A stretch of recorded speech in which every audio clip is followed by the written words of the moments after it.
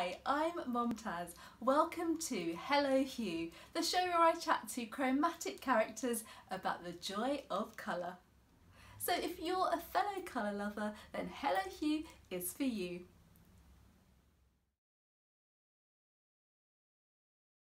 In this episode, I'm chatting all things neon with Jylle Navarro, who runs Neon Lifedrawing. Jylle, welcome so much to Hello Hue. You're here to chat about neon, so maybe you could start by describing what does the neon aesthetic mean to you?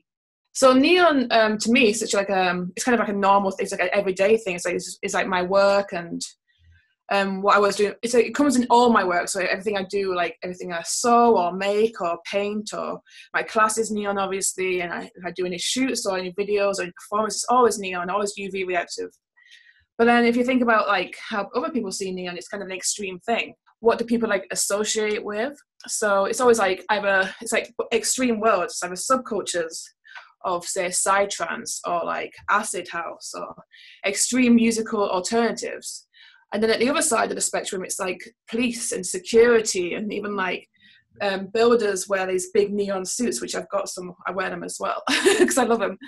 Like all the high vis and stuff. So it's got such weird associations, unlike other like parts of the color spectrum. It's just got this like it's kind of put into a bit of a box, really. And I think it's much more than that. In how I see it, it's much more of just a bigger thing. Yeah, I do love it. Yeah, it's great. But you're so true. There's such extremes, like that kind of club wear scene to this like work person's uniform, and there's such different worlds. Yeah. I guess when I think of highlighters, I mean neons. When I think of neons, I think of like a pack of highlighter pens, but they're always the same colours. You'll get like a bright yellow and a bright bright orange. When you think of neon, do you think of those particular colours, or is it wider? Now neon is definitely, this is what I find weird as well, because neon definitely has a spectrum. It's like every other type of like, you can get the pastel spectrum or the darker or more bolder spectrums of colour, and it's you can get like many other shades. The only thing is with UV light and how it reacts in UV light is blues and purples don't normally react in UV light because it's so close to the UV spectrum. If you think of it like a timeline, there's like UV, and it comes to like blues and purples, and on the other end it's like oranges and reds and greens. So the ones on the other end will react more with the UV light, as it's kind of a contrast.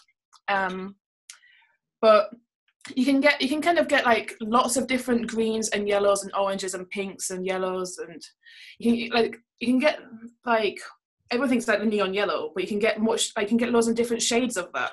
And say when I body paint my models, you can get like different types of orange, and you can mix them together and stuff, and you just get different shades. But everyone kind of sees them, because I think we see them in such a normal way, but everyone sees them in those block 4 colours. So you've got neon colours, and then what's really magical is that you've got these colours, and then you add UV light, and they completely change. I mean, it feels like magic. I guess it's a bit scientific. Do you know much about why that sort of happens? Yeah, I did, because I finished my MA last year in art and science, and I tried to figure this out. I did this whole essay on short wavelength light, and basically I think it's just something like neon has like phosphorus inside it, and it just basically just bounces off. And it's like kind of like how you would have, say, like shiny paint and matte paint, and the shiny paint will react with the light because it's like has this like layer of like reaction to it, where matte paint kind of just absorbs it. And it's similar to if you think about Anish Kapoor's like his special black paint. Have you heard of that? And it's kind of, it absorbs all light, and it's like the darkest color, and you can never get. And so other things really push out light, and that's what neon does. It just reacts and really pushes out all the light, and that's why it looks so different in contrast to everything else in the space. And do you remember when you first discovered neon colours? Was it when you were a child, or was it when you kind of got to art school and started to explore colour a bit more? Well, when I was say a teenager, I was always interested in like kind of like extreme styles. I was doing fashion a lot of the time, so I was specialising in fashion and illustration, that kind of thing. So I was always going for like the most unusual materials. Like I made stuff out of plastic and stuff, and transparent material and PVC. And then I went on this journey of kind of developing my work. I went to knitwear, And from that, it's just one day I was doing like a fashion BA, and my tutors were always like, make it pretty, make it nice, make it sellable. And they were great tutors. I'm not saying they're bad, they were really, really cool, because I might see this. But they were, I made all this like kind of like very simple beige and grey collection, and it was all about cells and how to like make your knitting look like cells and make it look like, you know, microscopic but to massive. And then one day I just literally, I got kind of like frustrated or something. I just put all my knitting in this big vat of neon dye. And I was like, oh, that looks good. And it's just like this knitting I've been working on for ages. I was like, I don't like this colour. So I just put it in this big vat of neon dye. I was like, and it looked like kind of like seaweed. It was all like, it was great. And from that, I just changed my entire collection to be about horror films in the like art noir horror films, because all their posters were all very neon and colourful from these black and white films. So it just kind of developed from that, and then from that I did like neon in everything. It just kind of started, but then it started off kind of quite dull in colours, and it just kept getting more and more brighter. And now I just kind of only go for like the most extreme points of the neon spectrum in my work. That is incredible. I don't suppose many people can say that they've made neon colour a huge part of their lifestyle. So maybe you could explain a bit more about how neon comes into your everyday life. Well, I've been doing it for like such a long time, maybe like 8 years now. I've been like specialising in neon, and just how like it just kind of gets, as I said before, it just kind of, you just keep doing, adding a little bit more every time. And it's just like, you don't really even know, because you look at it for such a long time and you see it, but you don't even notice it for a while. And so during lockdown, I wasn't doing any classes. And now when I started doing classes again, I was like, oh, it looks so bright in here. Like, it looks so neon. It looks like, have the lights changed or something? It's just because my eyes haven't got used to it, or I haven't seen it for a long time. So now neon is kind of like my normal. And I put my UV lights in at home a lot, especially when people come over. And all my paintings and stuff goes in my room. There's always like bits of fluff on the floor, all this like stuff everywhere. My landlords will kill me because everyone thinks it's going to look like a murder scene in here when I leave, because you go around with a UV torch, there's going to be paint splats everywhere. But yeah, it's just like, I don't really see it as a different thing. I just see it as like a normal thing. It's just, yeah. You actually launched Neon Naked Life Drawing. When most people think of life drawing, they think of drawing people with, say, like a black charcoal or, you know, pencil. But you completely revolutionized what life drawing is. So what is this Neon Naked Life Drawing all about?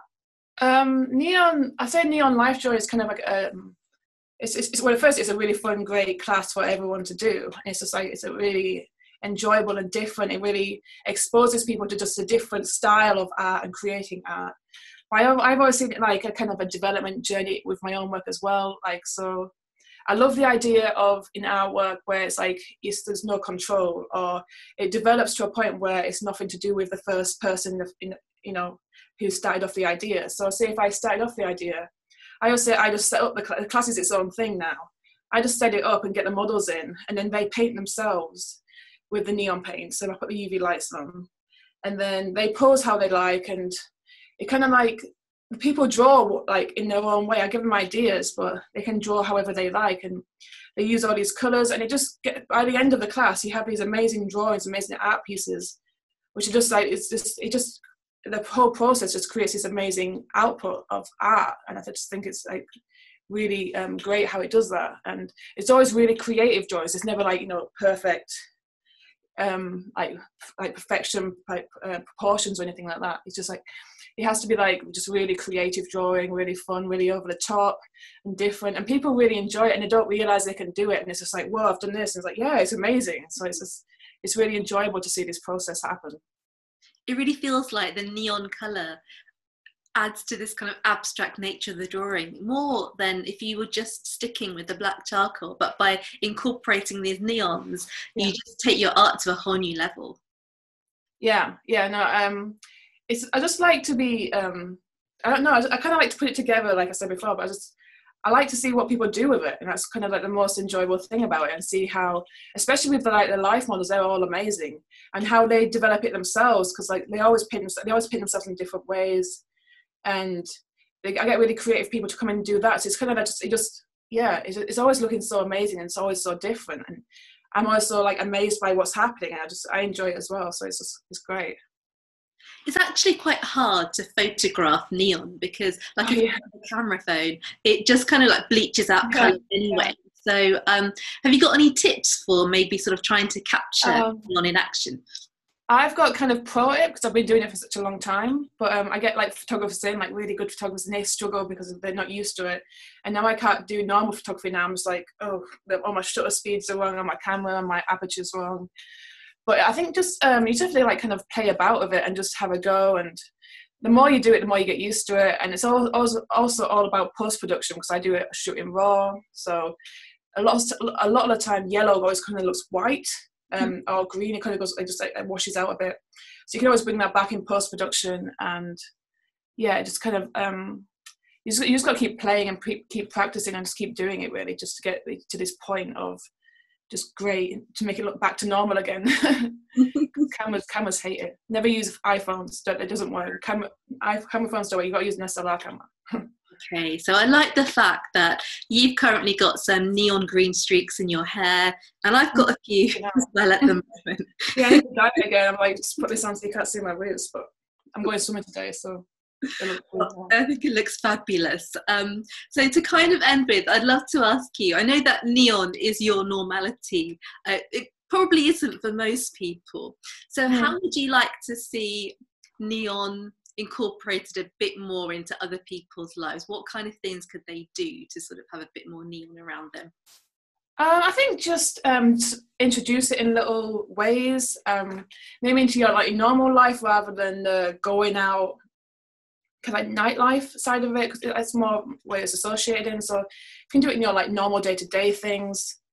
But to be fair, like I always say, like, don't be scared of it. Just kind of try and do it, especially with artwork. Like always introduce it into artwork because it's just a part of the spectrum, like every other color is.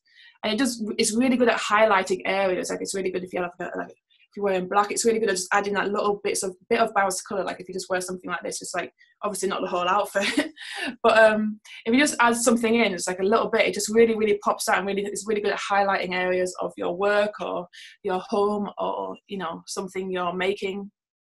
And it's a lot of fun. It's really enjoyable to use, and you shouldn't associate it with things like I said before, with like the security thing or the anything like that. Yeah, because I mean, I think I used to associate it with like going clubbing, and then you go to all of a sudden, like you'd come up all neon yourselves because it had those like special lights in Lee's, and it was always a bit strange. That's probably where I first discovered it, I think. But it really is like a totally joyful experience, and I guess a form of colour that we don't always think about. So thank you so much for sharing your neon life with us. It's been a real pleasure.